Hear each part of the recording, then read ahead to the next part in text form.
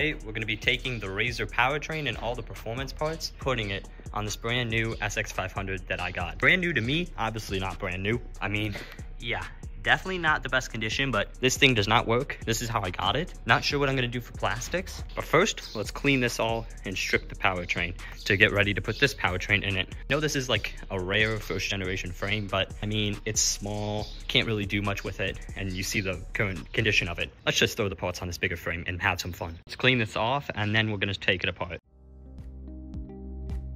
Okay, so I got it cleaned, everything. I brought this bike in here.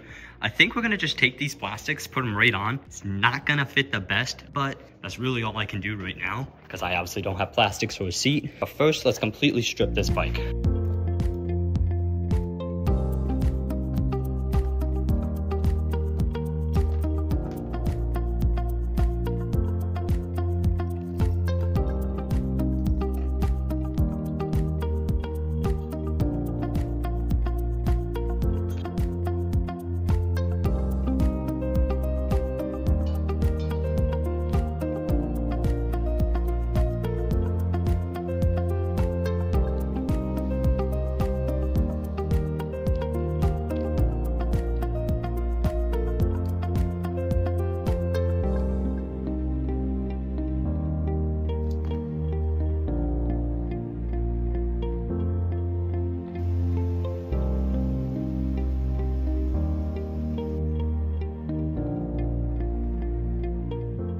We've got the frame fully stripped. I am gonna keep the stock front brakes because I don't have front brakes for it, and stock ones I guess are better than none. Got the motor stripped, got the battery stripped, got everything stripped out.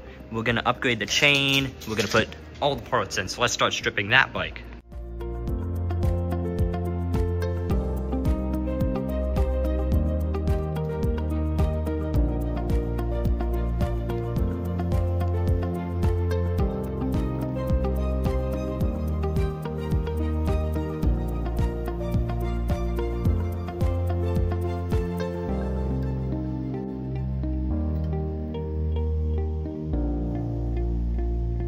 So I've gotten my Razor almost completely stripped. This thing is so dirty. I'm gonna redo this wiring harness because, yeah.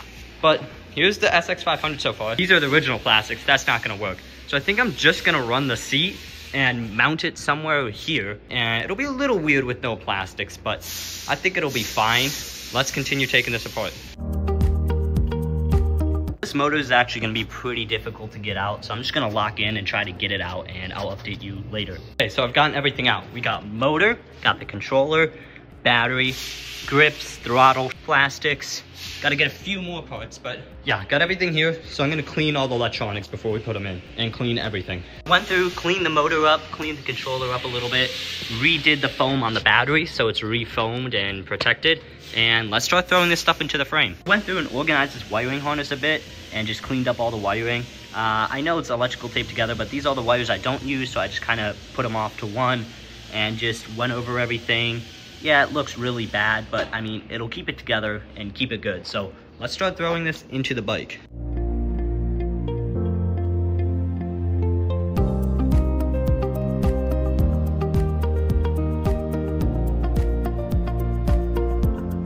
So we basically got everything mounted, just need to put the motor in now.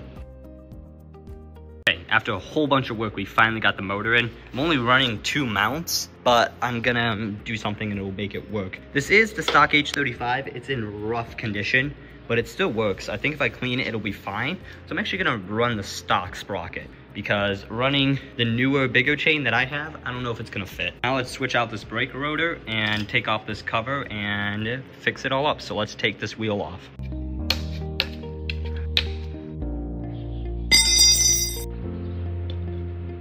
Went ahead and got the chain on. I'm gonna use the stock chain. It is pretty rough shape, but I'm gonna try to clean it up.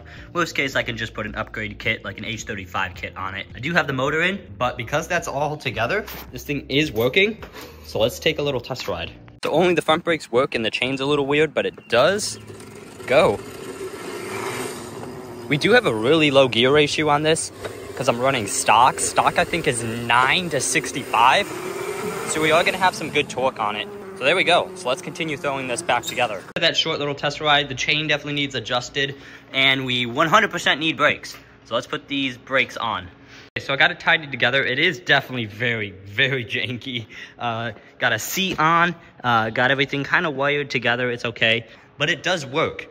So yeah, let's take it out for a little ride. I was about to go take this thing out for a test drive. What the hell? My brakes just disintegrated. Oh my God. Guess we got no rear brakes now.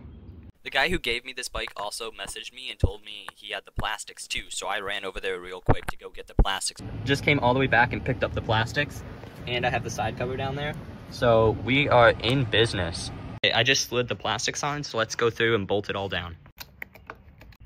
There we go, we got the plastics on. As you can see the controller up in there, but everything is like really sealed in. It looks pretty stock. I forgot to film it, but I upgraded it to T8F, so I put T8F rear and front sprocket on and a chain, so this chain will not snap and be stronger than the stock one. Let's take this thing for a little ride. Before we go for a ride, I'm going to go over the cost of this entire build. I'm running a 2 kilowatt Vevor motor. I'm only running the motor, but that's it.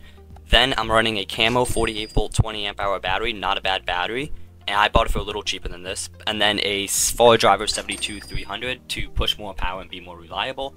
And some Shimano 4-piston hydro brakes so I can wheelie really nice. Okay, since the last time you've seen this bike, I've done a few things. I changed the rear sprocket, put a little bit bigger one on it because there was just too low of a gear ratio. I do need a new chain. This chain is really chopped. And I put my display on it. This is a plug-and-play display, works on Fall Driver and Vevor controllers. I actually sell it on razorron.com, my website, so definitely go check it out. Completely plug and play, and it just mounts like that and shows you your battery and your voltage. But I'm here with stock 650, and let's rip. I did kind of learn wheelies on this, as I almost loop. I did learn wheelies on this. Don't mind my key switch right now. I'm getting a new one. I do have the hydro brake on it, so it's easy. But yeah. We're gonna go for a little street ride. I actually do like the freewheel on this. I think I'm gonna keep it for now because it just goes, it coasts. It's really nice. And then in wheelies, I can like see how nice it coasts like that. That was a pretty crappy wheelie, but I'll try to pop it up here. This thing does need more power. On this little bit bigger frame, it does need some more power, but it's fun. It does nearly 40 miles an hour. It does like a comfortable like 38, almost 40. I've actually put quite a few miles on this. I'm probably at nearly 100 miles. And on this little 20 amp hour battery, I'm getting about 22 miles of range, which is honestly really good for this little bit of a battery. This thing does wheelie really nice. The balance point is just there. It's amazing. It's just I'm on a dirt tire, so it leans a bit. The wheelie's really nice. And I can almost fender drag it. And that was not close, but I like this little bike. Needs some more power, because like this is full pin. Here I'm trying to fender scrape, but I actually do end up getting it. You were that close, man. Just gotta drop it back another inch. Oh, I'm gonna lose it. Dude, that was... I know. Yes! Dude! Ow! Threw at my back. I fender scraped it. I kind of looped. Yeah. Oh, wow. Hey! That was a clean fender scrape. Ooh, my phone is gonna die. Oh, my phone's on 1%. Okay. Phone's on 1%.